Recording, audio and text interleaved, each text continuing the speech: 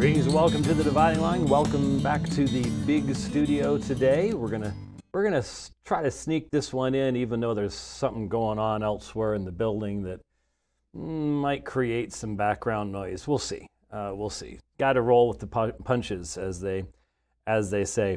Before we get into the main subject today, which will involve the use of the big board and some church history discussions and hermeneutics and all sorts of fun stuff like that. There is something that has certainly caught my attention. I have been hearing about it for a while, but really am focused upon it now because it is happening right now.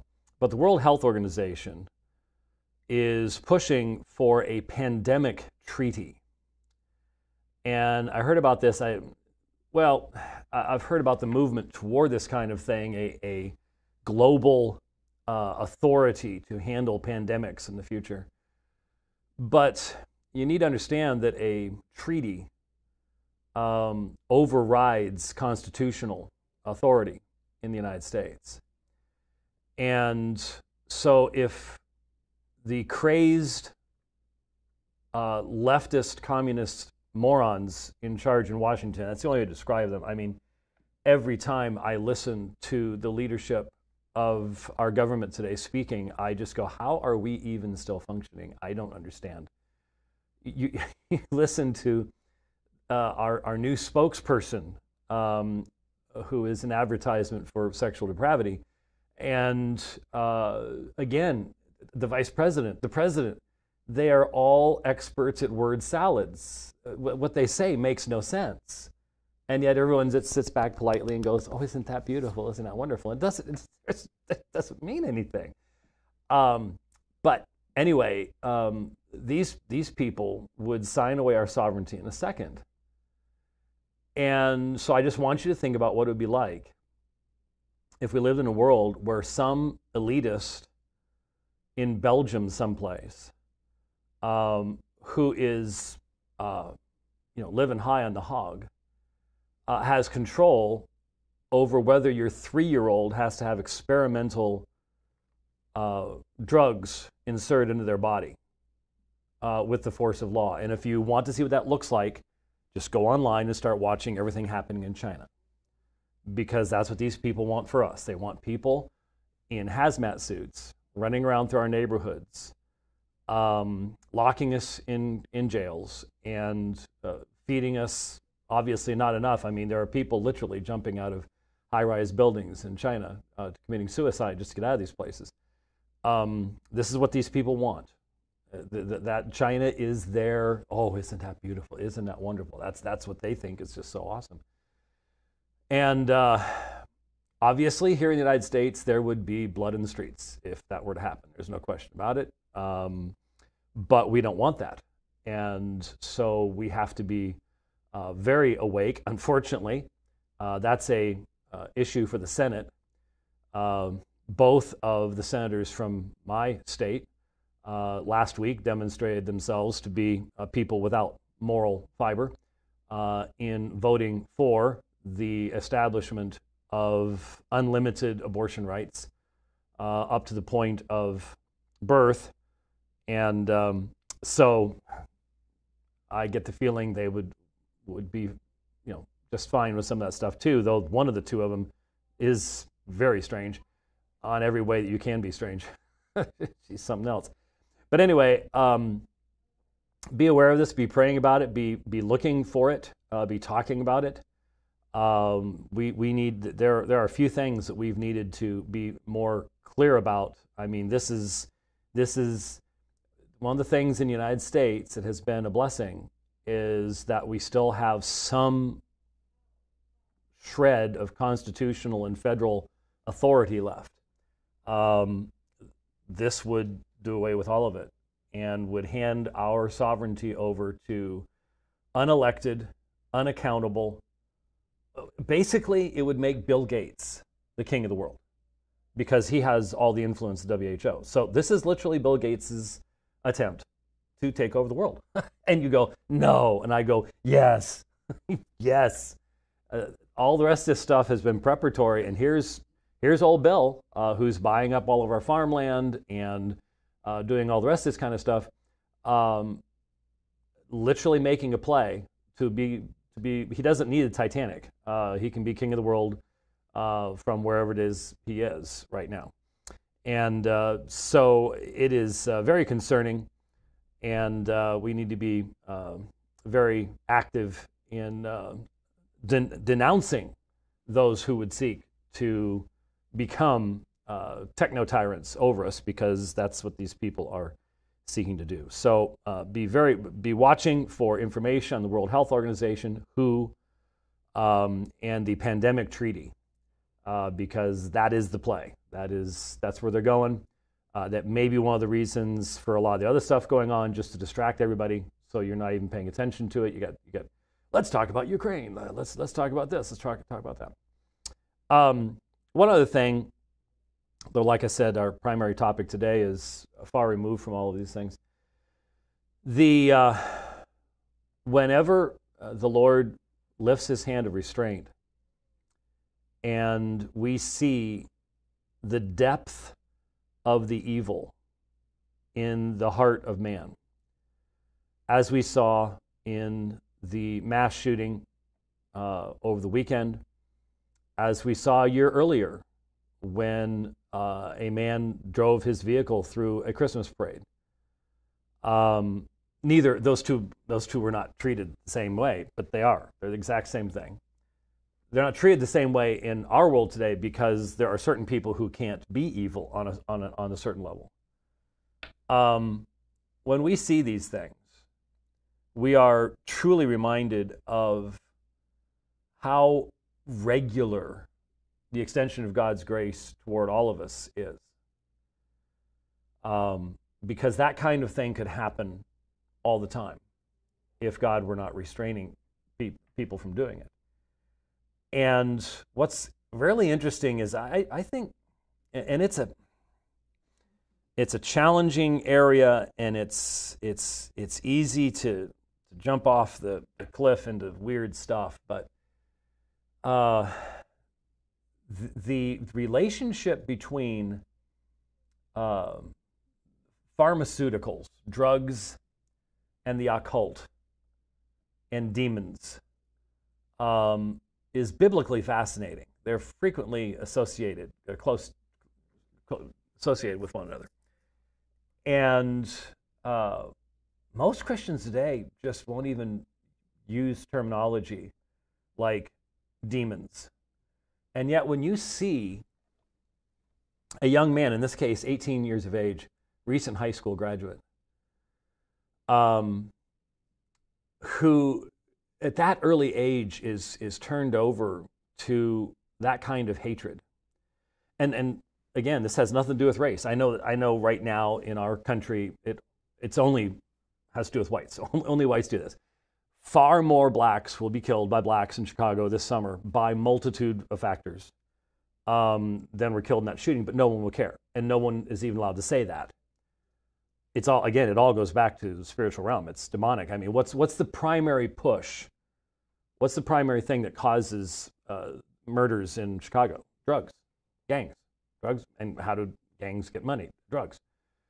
And of course, the current regime is allowing drugs to just flow over the southern border, along with people, millions of them, because they want to change the voting demographic in the United States. And it's evil, and it's traitorous, it's treasonous. And they don't care how many people die as a result. The regime has no concern about human life whatsoever and knows that their policies will result in this, but they do it anyway. But the point is, these are spiritual things. And a lot of us are afraid to even point out, when you withdraw a hand of restraint, you're opening up a vacuum for other things to come in, and those things will always destroy human life. And we see this happening around us. We see it happening in our major cities. It's astonishing. When I just think of how much my own city has changed in the past 10 years, and the acceleration recently, because we have a mayor that is part of the World Economic Forum stuff, and hence is a part of a traitorous movement to destroy the Constitution of the United States and our lives. And I can see it practically. I can absolutely see it practically. How? I used to be able to get up. I remember back when I was first studying Islam, this is back when I could get up real early in the morning too. So I've seen the decline of Phoenix, and it seems to be going along with the decline of James as age just hits you every which way. Anyway, I used to be able to get up in the morning. I remember one morning, I wanted to get a particular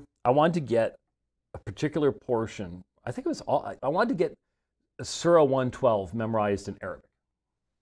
Okay? And so I had it all set up to be able to hear it, listen to it while I was riding. And so before sunrise, I could go out onto the Arizona Canal, and I could ride on the Arizona Canal, and it's really neat. I could do an almost 70-mile loop and only cross one street because they had put underpasses in every place else. And it's really, really wonderful. That was 12, 14 years ago. I can't do that now. The underpasses are not passable any longer. They are fundamentally, I would not call them homeless shelters. They are drug houses. They reek to high heaven because they use the storm drains as sewers. They're dangerous.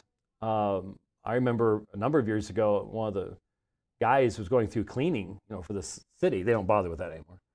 The cops don't bother with it anymore. They don't clean it anymore. And he said he had found, I think in that one underpass, when I stopped to talk to him on a bike ride, he had found 8 needles in that one underpass that one day. So they're just not safe. Even though they have lights on, they just take them over. And there's dogs and everything down there. And now they're moving out of those to where you're getting tent cities. And so I can't, the very places that I was riding, and I didn't even have to give it a thought back then. Just, riding along, and, I've got a real good light and stuff like that, and you can't go those places anymore. If I want to ride from my house out of the city, I get to play with the cars now. And at my age, I don't like playing with cars as much as I used to. I think back in my 30s, some of the stuff that I would do, some of the times I would ride, and I look at that now and go, yeah, no, I don't think so. I'd like to see my grandkids get married, and so I've got different priorities now. So things have changed, and it's been purposeful. It's absolutely purposeful all the way along, and we pray for repentance and reformation in our land. Now, so keep that in mind. World Health Organization treaty, pandemic treaty, bad tyranny, end of it's end of sovereign nations. I mean, you won't have sovereign nations anymore. You will have one global government run by unelected people, and frequently you won't even know who they are, where they live, what their background is, and how they got that power. Other than Bill Gates, you will know exactly how he did that, and you will remember, like I do, how many blue screens of death you had to suffer through for that man to become king of the world. Okay, let's switch over to something of vital, that was of vital importance. This is of vital importance in a very, very different area.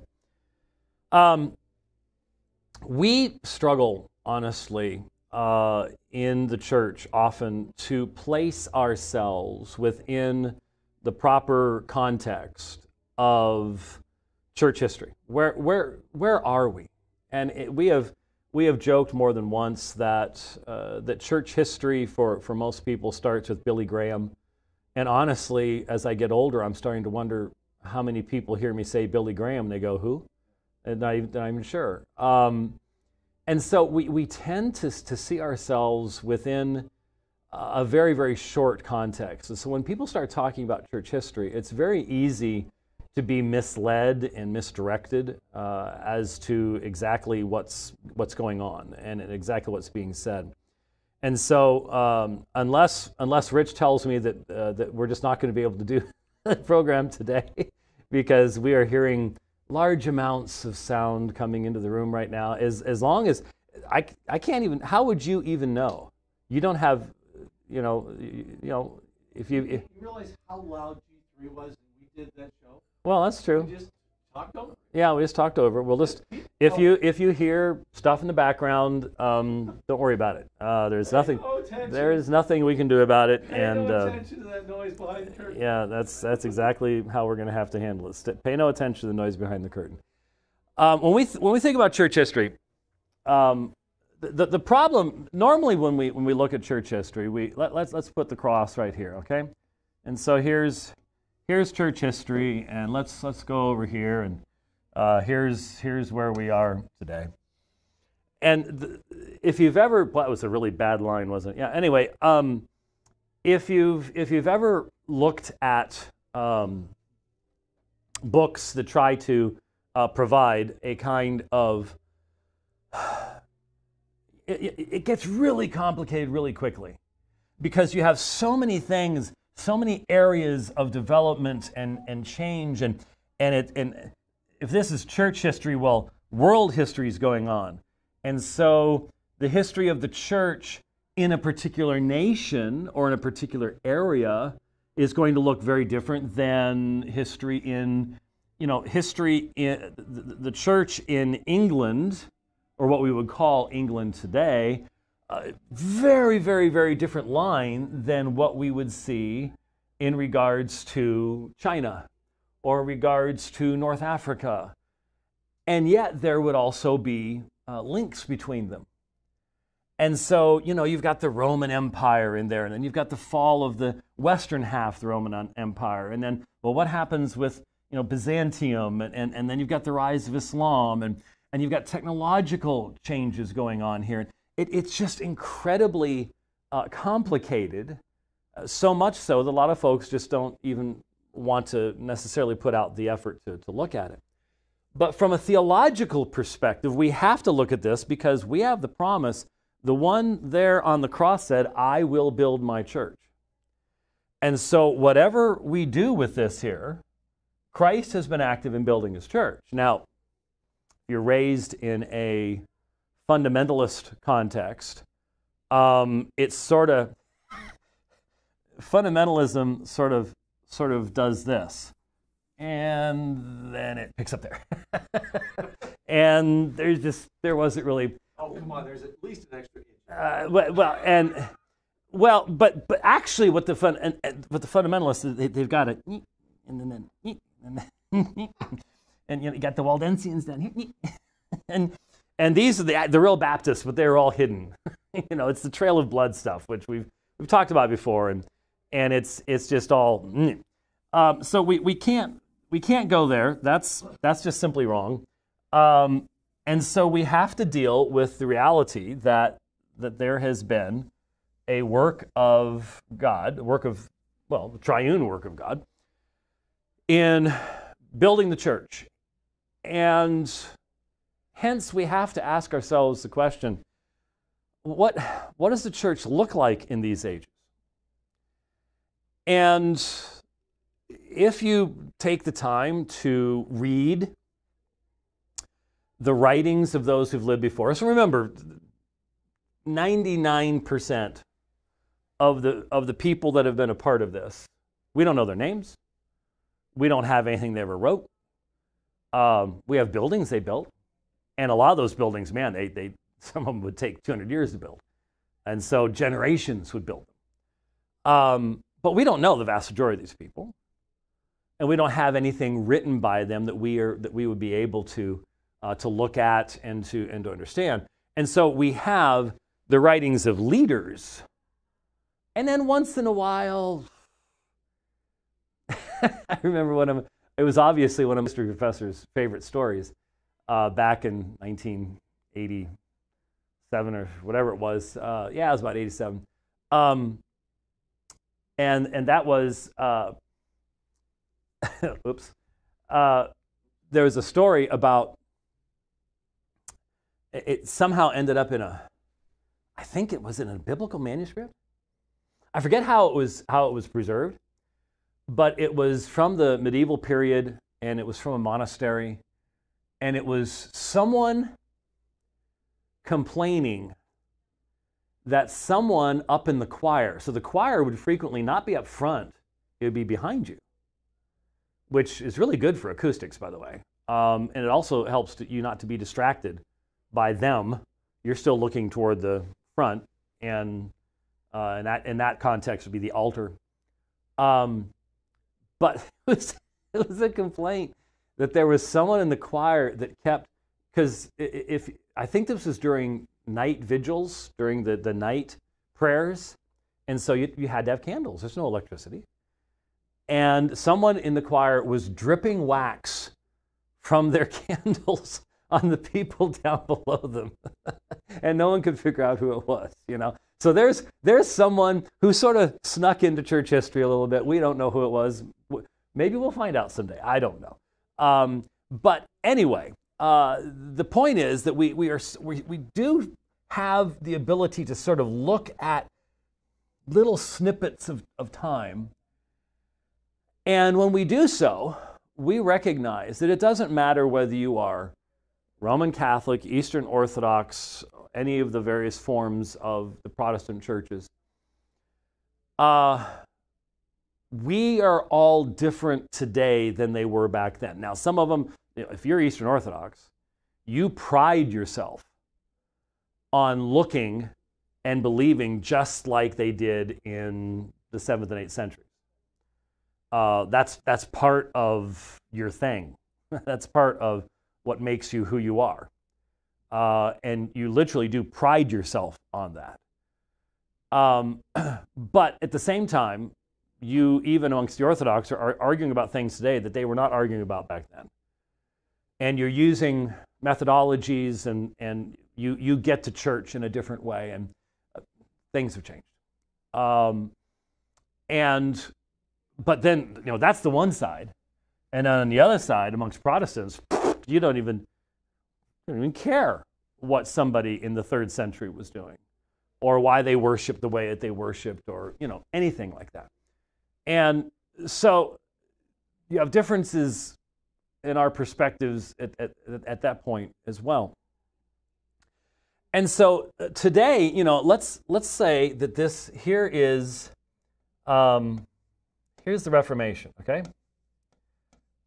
Here's the Reformation. Now, again, from the Eastern perspective, they don't care. I mean, it's just, that's something you all were doing, and we didn't need to worry about that. But in most English-speaking places today, that's still a rather important aspect of things. And so, if we are heirs of the Reformation, there are certain beliefs that are central to us, frequently put in the form of the solas, even though that's not historically how they themselves did. We look back and we go, okay, the material principle of the Reformation, sola fide, justification by faith alone. The formal principle that gave form, sola scriptura. Scripture is the sole infallible rule of faith of the church. Over against the Roman Catholic theory of sacred tradition and oral tradition and written tradition and the papacy and the things that go along with that. And so we look at this and we believe that there is a great increase in light post tenebris lux, after the darkness light, right?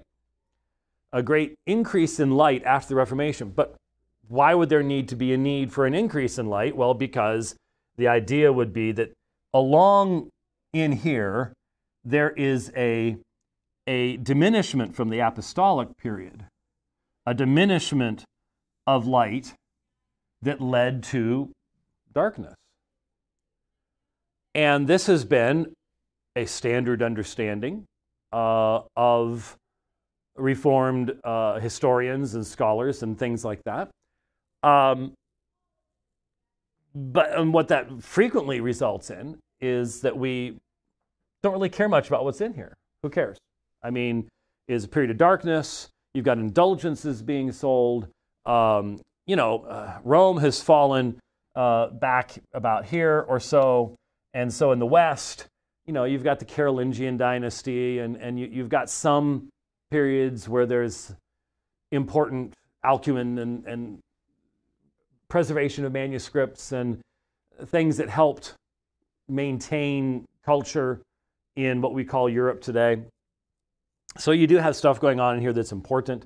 And of course, about right here or so, you'd have Thomas Aquinas. So let's put good old TA in there because he seems to be so vitally important today. And so, but we're not really sure what all this looks like. And the tendency is to say, yeah, you had, and so there is obviously a tremendous amount of nominalism today in many nations. There's nominal Islam, there's nominal Buddhism, there's nominal Christianity, obviously.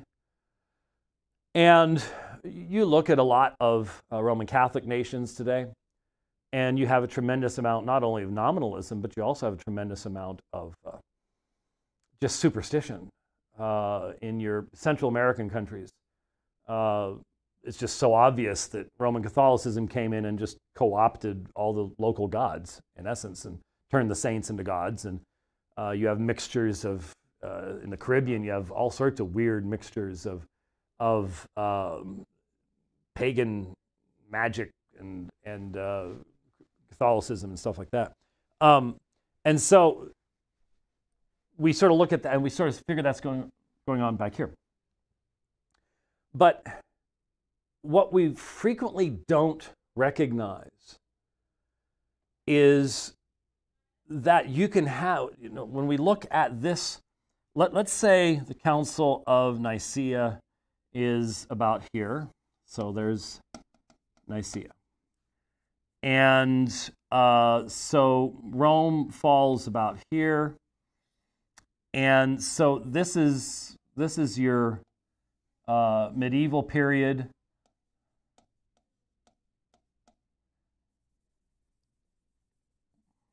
Let's call it MD for now. that wouldn't do it either. It's MP, medieval period. And this is where this ends, because you can break this up. You've got the Renaissance period right here, where you start having universities. You actually got universities all the way back here, but enough that it really starts impacting things. And the Reformation can't happen without this. It's obvious. And so we see all these things, and we struggle with where were the key beliefs of the Reformation. Who in here is still holding these things? And how much mixture of error can you have and still have sufficient truth for the church to exist? Because the Reformers were not saying we're founding a new church. The whole point of the Reformation was, no, the church is founded back here. We still believe that. But there has been a fundamental departing of the church, and so there needs to be reformation, and the Reformation needs to take us back to certain principles. And there certainly was a claim that basically, in essence, if you looked at, sort of like this area, they're saying we're going back to there, and we're gonna put Augustine about right there. We're gonna, there's somebody that believed what we believe in certain areas, but there's a recognition that, but not in all areas.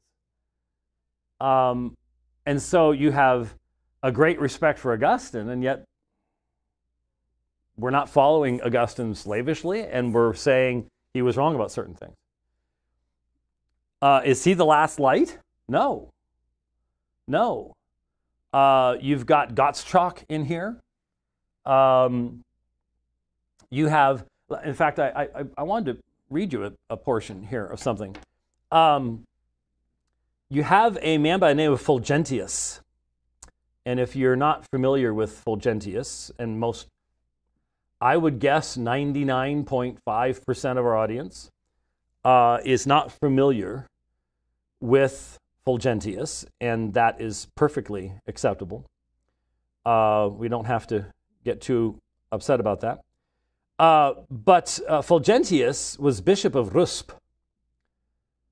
And let me pull this up here. Where did he go? I hate when stuff just disappears. Oh, there you are. There it is. Sorry. You may have actually heard of Fulgentius. I quoted him in a debate that I did in London a number of years ago on the Marian dogmas. His years are 467 to 532. So into the early 6th century. So the end of the 5th, early 6th century. Listen to what Fulgentius says about the issue of Mary. This is the grace whereby it came to pass that God, who came to take away sins, because sin was not in him, was conceived and born a man in the similitude of sinful flesh. The flesh of Mary, forsooth, which had been conceived in iniquities after the manner of men. Repeat that again. The flesh of Mary, which had been conceived in iniquities after the manner of men, was indeed sinful flesh, which bore the Son of God in the similitude of sinful flesh. We must believe that the only begotten God did not derive the defilement of sin from the mortal flesh of the Virgin. Truly, therefore, Mary conceived God the Word, which she bore in sinful flesh, which God received. Now, you can see the immediate relevance of this. You have a bishop, literally half a millennium after the events of the crucifixion. So he dies in 532. And you have very clearly, he has no concept of later Marian dogmas in regards to Mary, Immaculate Conception, certainly nothing about the bodily assumption, anything like that at all. I also, just in passing, being the weirdo that I am, notice he uses the phrase only begotten God. I would love to see what the Latin on that is and see if that's a reflection of John 1:18, because that's, monogenes theos. It's a textual variant there, very interesting. But he also, elsewhere, listen to this. For this reason, regarding all those whom God wishes to save, we must understand that we do not think anyone can be saved apart from God who wills it. Further, let us not imagine that the will of the omnipotent God either is not fulfilled or is in any way impeded in certain people. For all whom God wishes to save are unquestionably saved. And they cannot be saved unless God wishes them to be saved, and each person whom God does not will to be saved is not saved, since our God, quote, has done all things that he willed, end quote. Therefore, all are saved whom he wishes to be saved, for this salvation is not born of the human will, but is supplied by God's good will. Nevertheless, these all men whom God wishes to save include not the entire human race altogether, but rather the totality of those who are to be saved. So the word all is mentioned because the divine kindness saves all kinds from among all men, that is, from every race, status, and age, from every language and every region. Sound familiar? Yeah, that's how Reformed people address those key passages as well. And this is a bishop of what would be called the Catholic Church, halfway into the first millennium. And I could give you all sorts of quotations from Fulgentius promoting what we would call sola scriptura. Now, does that mean that Fulgentius was a Reformed Baptist? No, it does not. And that is an abuse of church history to even try to anachronistically read categories that we have today back into the early church. This is one of the reasons that when I bother to waste the time in listening to Roman Catholic apologists trying to deal with church history, it's difficult. It becomes more and more, maybe I'm just not patient anymore, but it becomes more and more difficult for me to listen to these things because it's just such an abuse. We do not have to turn Fulgentius into a Reformed Baptist. They do, obviously. He was a bishop of the church, for crying out loud. And they are told that their beliefs have been what's been believed in every age of the church, and blah, blah, blah, blah, blah. And so they've got to attack him, and he's not the tradition of the church, and I just tire of the sophistry that marks the vast majority of that kind of stuff. But Fulgentius allows us to stop and to think about the fact that the church in every age gives to us this challenge. We don't know the true and the false. We ask for professions of faith. We do the best that we can. We have to, out of grace, accept the claims and the assertions of people, and sometimes we get taken for a ride. Sometimes we end up with people in our midst who are not truly believers, and we leave that to God. But that's the case in every age with the church. That's been her reality from the beginning. What you have is a mixture, and there are times when there is more light, and there are times when there is less light. And it's not our job to try to climb into the hearts of these individuals and determine their salvific status, though for some reason we cannot resist the temptation to do so. We try to do it no matter what. Our goal, really, I think our mindset should be to hope for the best for as many as we possibly can. That's, again, not my background. That's not a fundamentalist background at all. But it should be, I think, from a New Testament perspective, we should hope for the best in those situations. But you get a mixture of beliefs and consistencies and level of consistencies. And to be honest with you, I would say there were times, just remember, almost every person in this audience right now has a digital device like this now. And on this digital device, you have access to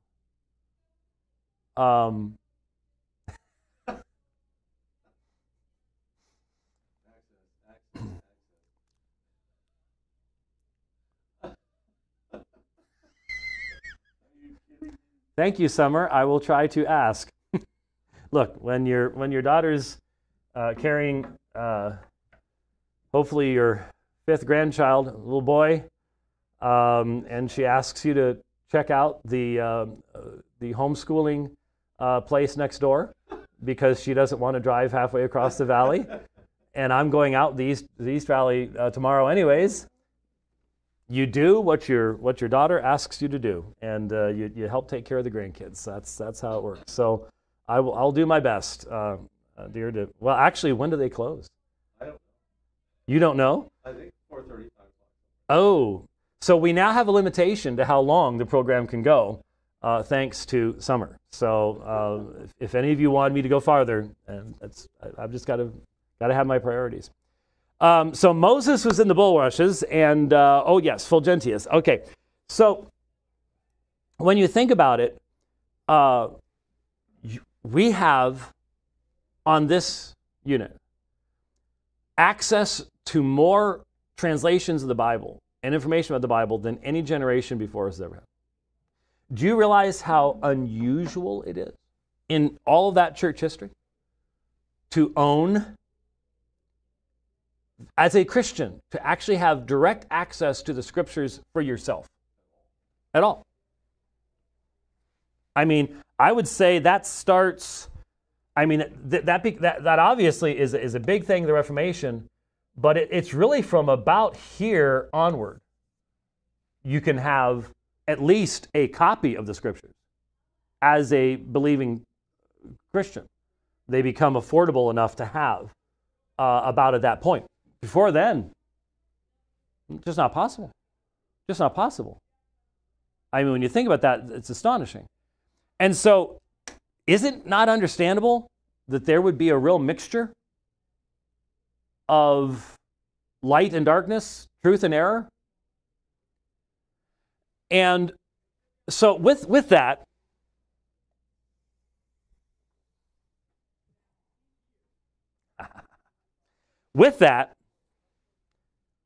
what I want to ask, touch on briefly, is the concept of the great tradition.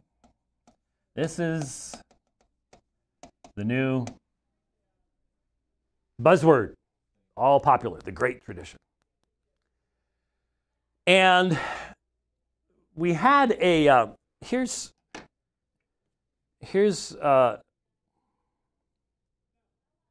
see if I can find this here. There was a, see, I opened way too many of these things. There it is, there it is. Okay. Dr. Craig Carter, again, Dr. Carter, a brilliant man. Sure, he's a wonderfully nice fellow. And when I was looking through his timeline, it seems he and I agree on a lot of things in regards to the wackiness of what's going on in the world today.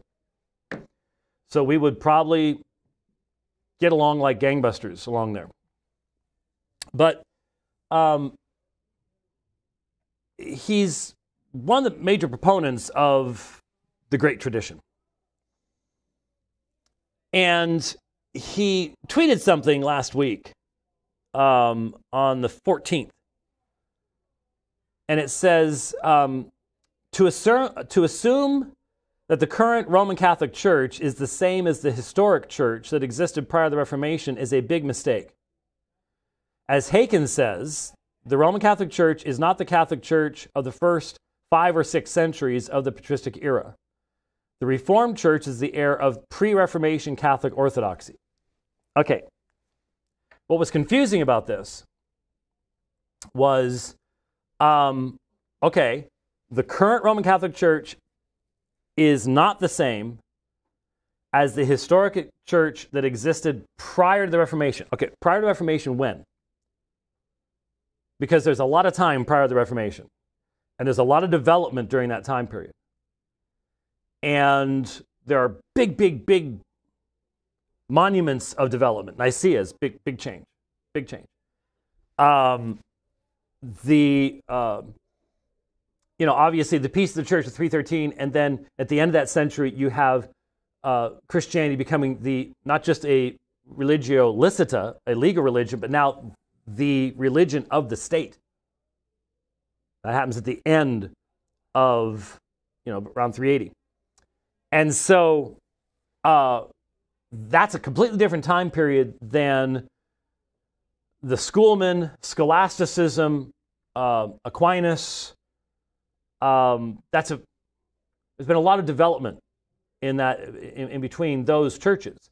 And so Michael Haken's statement, which I'll read to you in a moment, first 5 or 6 centuries of the patristic era. Okay, up through Fulgentius. All right, let's use Fulgentius. He's right at that shift, right, at the beginning of the 6th century. Is that different than the Roman church that Luther reacted against? Of course it is. Massively so. But in what ways? Specifically, in what ways? Now that's a fascinating question in and of itself. That's a fascinating question in and of itself. Because the argument today is, on the doctrine of God, nothing changed. Well, okay, let me take that back.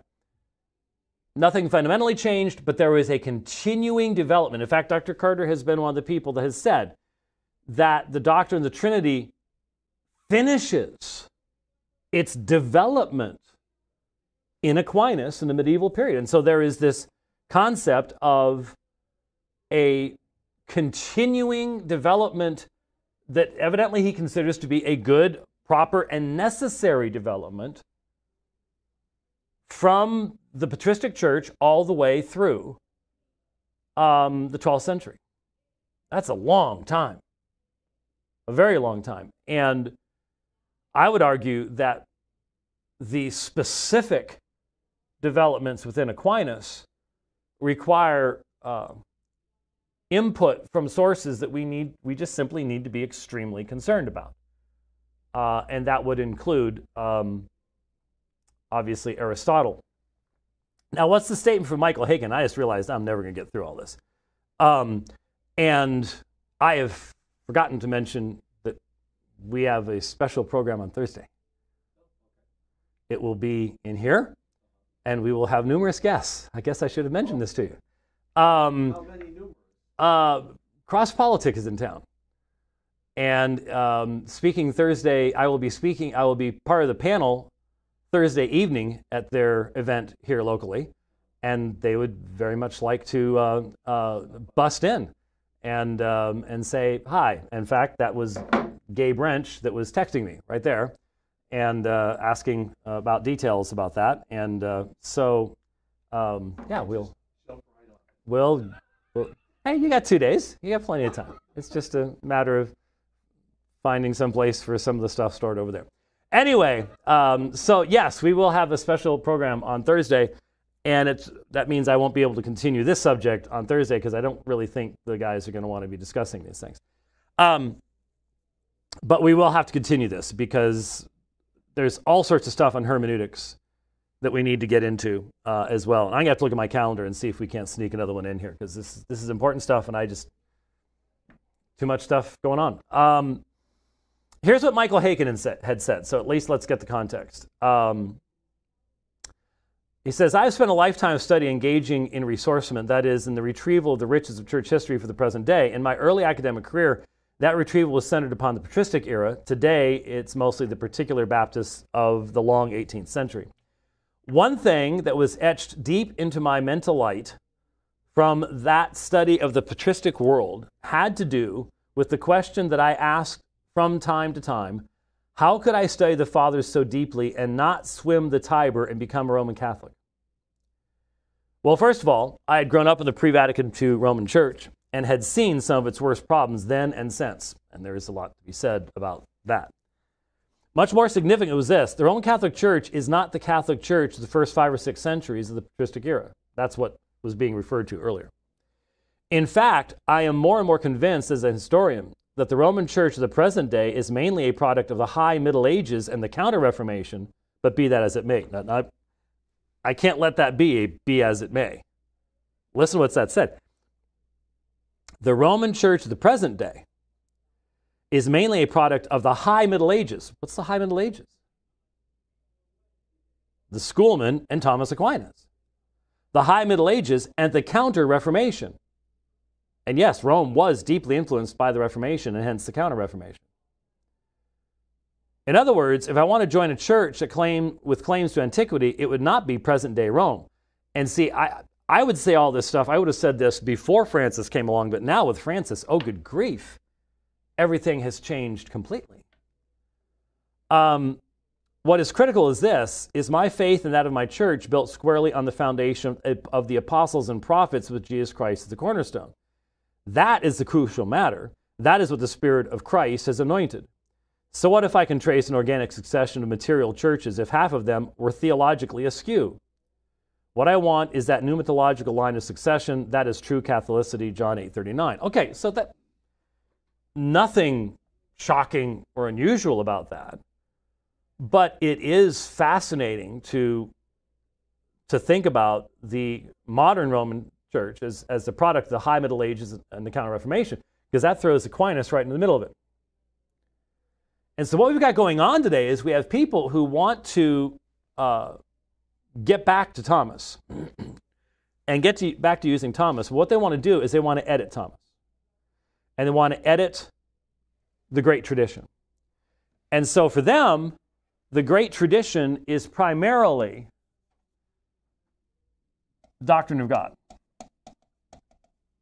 Okay? That's that's what this great tradition, that's the good part of the great tradition that we can borrow, that we can use, that we need. In fact, we need this. In fact, I heard someone recently say that if we don't use the hermeneutical principles that come out of the great tradition, in other words, this is the other area that I don't know I'm going to get to today. I don't know. But if we continue using modern interpretation rather than pre-modern interpretation, we make, quote, mincemeat out of our confessions. And most of that has to do with doctrine of God, simplicity, inseparable operations, the things that Aquinas emphasized. But that's it, because there's so much more to any meaningful understanding of what the great tradition would have been. Well, first of all, how do you even define it? There is no one great tradition. What they're saying is, well, we can trace a particular concept of the doctrine of God that we think is very important to continue to hold. But the people who made up the great tradition would not have accepted the idea of the separation out from that of everything else. What about ecclesiology? What about doctrine of baptism? What about the doctrine of infant baptism for regeneration? A Baptist does not hold to major portions of the great tradition. And self-consciously, and to explain why, requires you to be a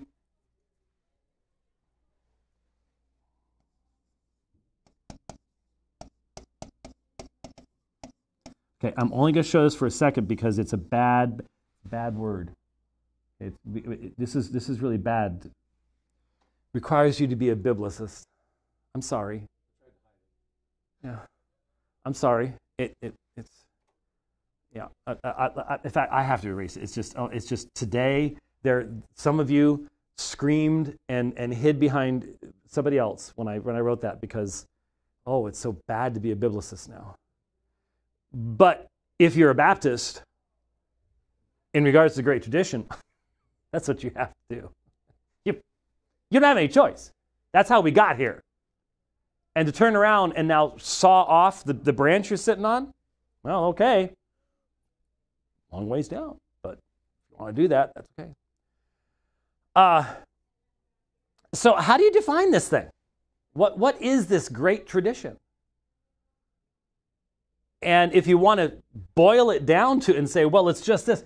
And, there are people who've been doing this for a long time. Remember, for how many years have I've been criticizing the mere Christianity movement? Not mere Christendom, that's something different.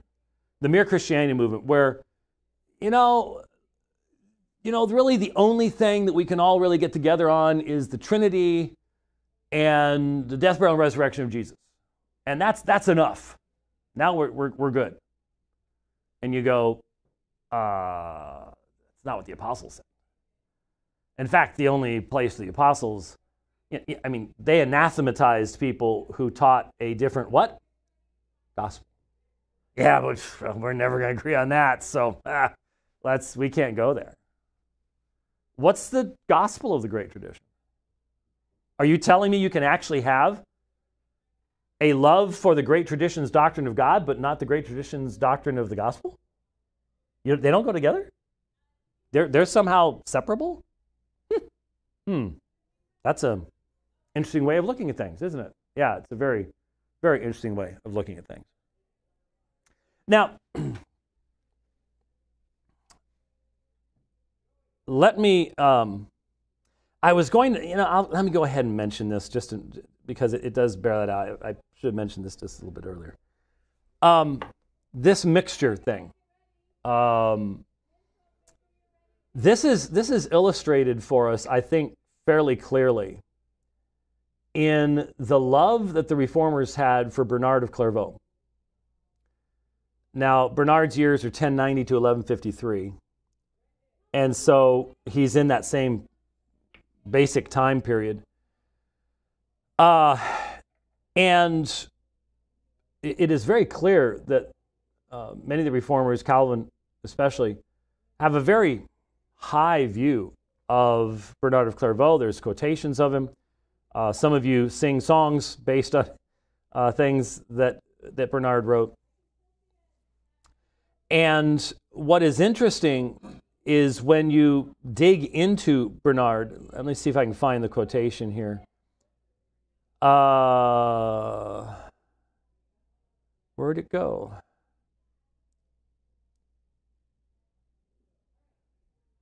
Yeah, okay. I think,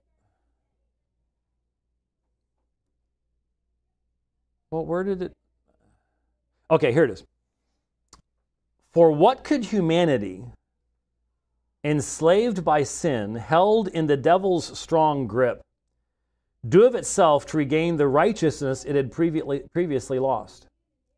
Therefore, the one who lacked righteousness, listen to this, had another's righteousness imputed to him. It was humanity that owed the debt. It was humanity that paid it, i.e. in the man Christ Jesus. For as Paul says, if one died for all, then all died, so that the one bore the sin of all, the satisfaction made by one is imputed to all. There's a clear imputation of righteousness in his thought. Now, does it have, you see, the Reformation provides us with the ability to make specific differentiations. It forces us to ask specific questions that were not being asked at this point in time. And so until you have that clarifying lens, there can be an issue. And certainly you're going to be able to find things in Bernard where you go, well, that's not how we would say it today. Okay, but he does give us that example of someone not that far before the Reformation where you would have the reformers going, yeah, here is a believer. Here is someone, God's still building his church. He's still saving his people. But he would be he would be supporting things that in later centuries, no, you can't do that. There's been a clarification. There's been an understanding. But can we look back and say, yeah, but Christ is still building his church, even though you'd have a tremendous amount of nominalism, and many of these men were pained by the ungodliness of the church around them and all the things like that. Is that not an aspect of it too? And the answer would be yes, it would be. But that gives us an understanding. This was an article that was sent to me by a dear friend, and it's an excellent article that goes into Bernard and some of the things he did. Now, one of the things that I really needed to make sure to get to today that I was going to do at the beginning, and Rich and I are sitting here chuckling as we listen to what's going on next door. Let me read you some quotations, okay? I think this is important. Quote, on this account, we are bound to avoid them, but to make choice of the things pertaining to the church with the utmost diligence, and to lay hold of the tradition of the truth. For how should it be if the apostles themselves had not left us writings? Would it not be necessary in that case to follow the course of the tradition which they handed down to those whom they did commit the churches?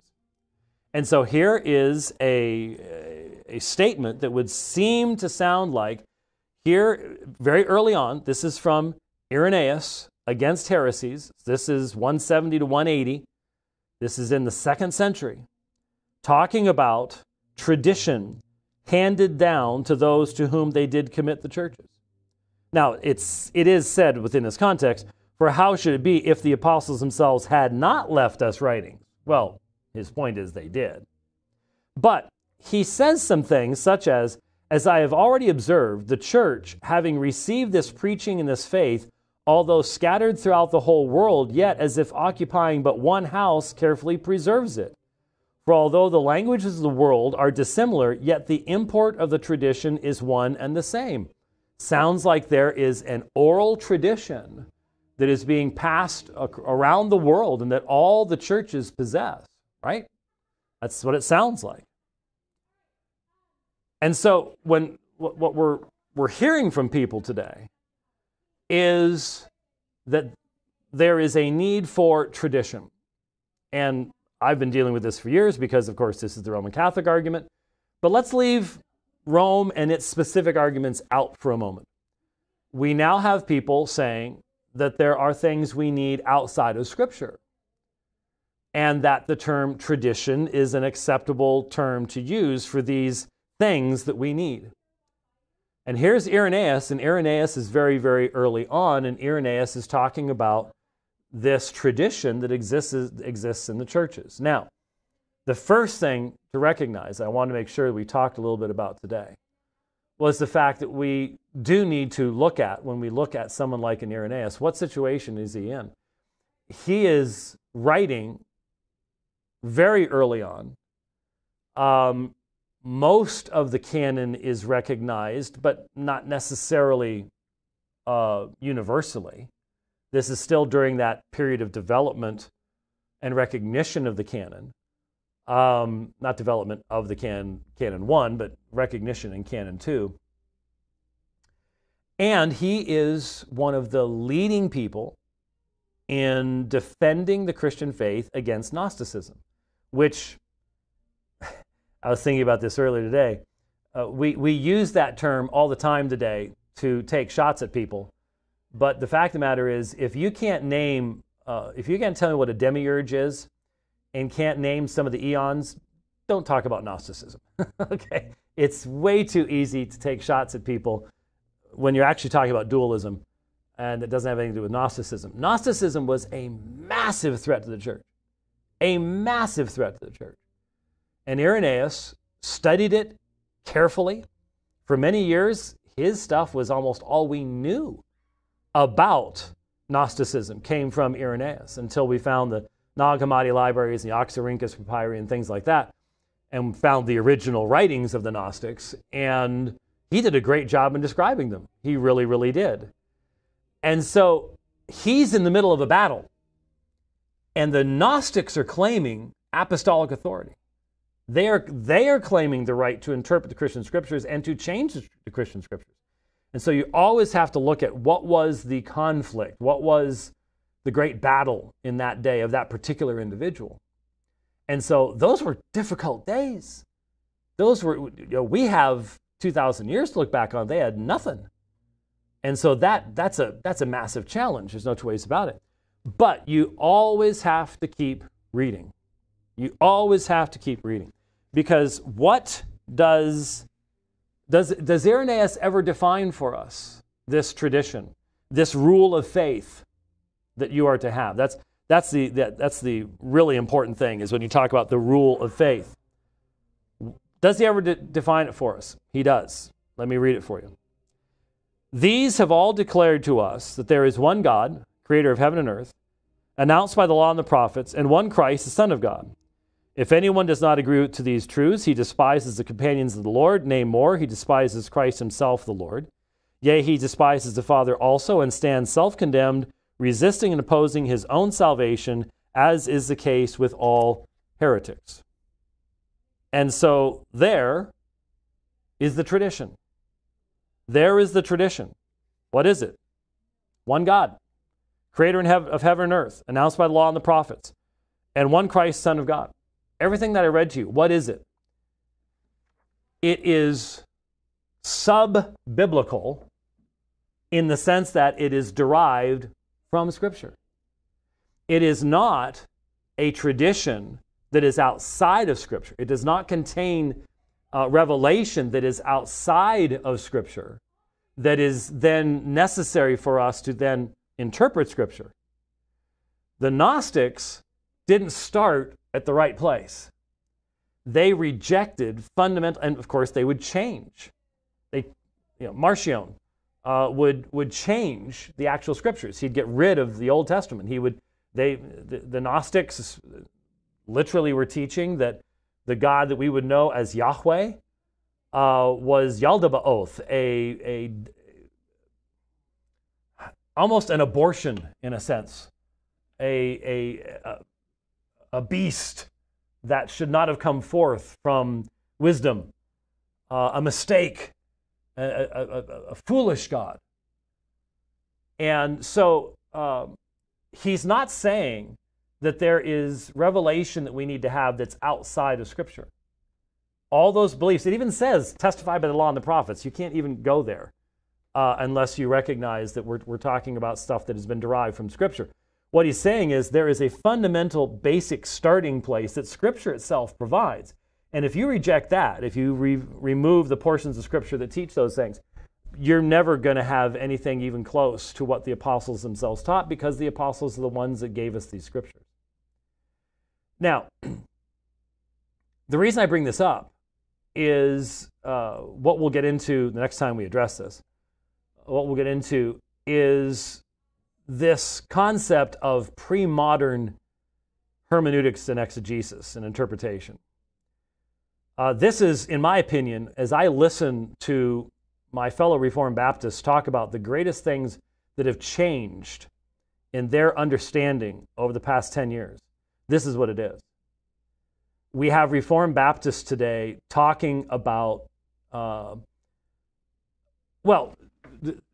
me just describe this and then you'll see why we need to go here. Reformed Baptists today basically saying that if your goal in the interpretation of Scripture is to start by knowing what the original author intended to communicate to his original audience. So you're reading 1 Corinthians, and so the first thing that you want to think about is, what was Paul seeking to communicate to the church at Corinth? What were the issues that he raises? What were the problems that the church is experiencing? And you start there, and then you seek to make application. What we're being told now is wrong, wrong, wrong. Don't go there. That's not how you do it. When I hear that, I just go, what on earth has happened?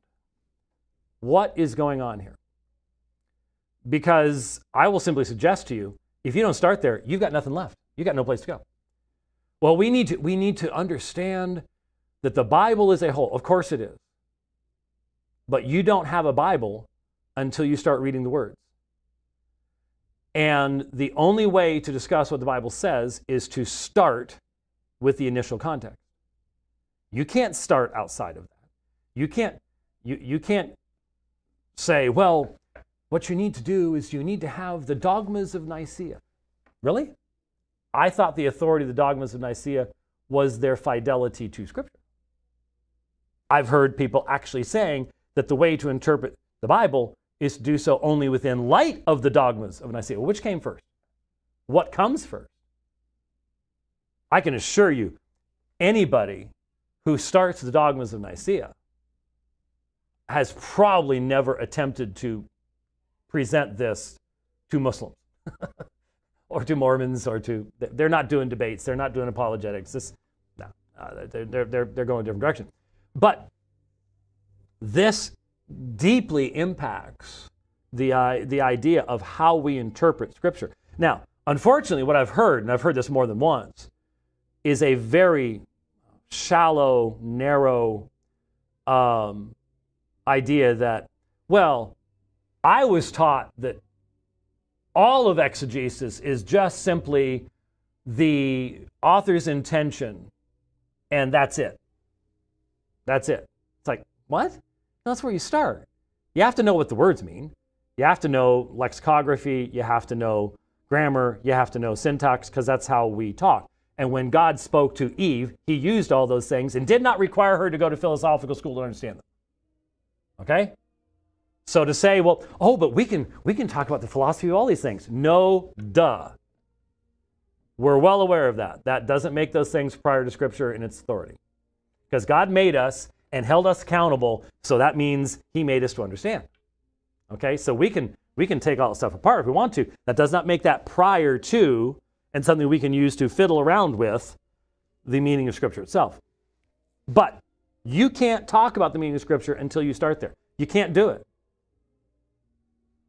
And nobody who's saying that it's wrong to start with looking at the Scripture in that way, they all want you to interpret their books that way.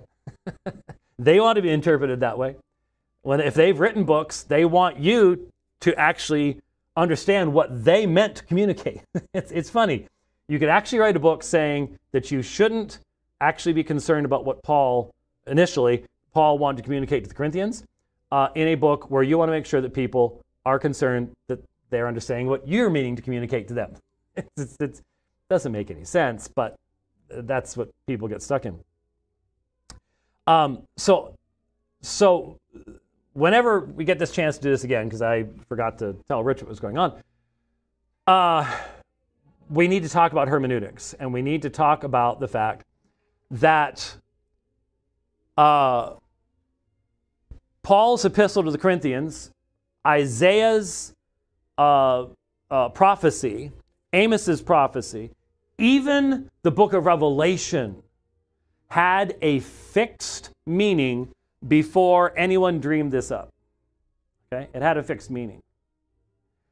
That does not mean that it is wrong for me, upon encountering the text and reading the text, to avail myself of the wisdom of others.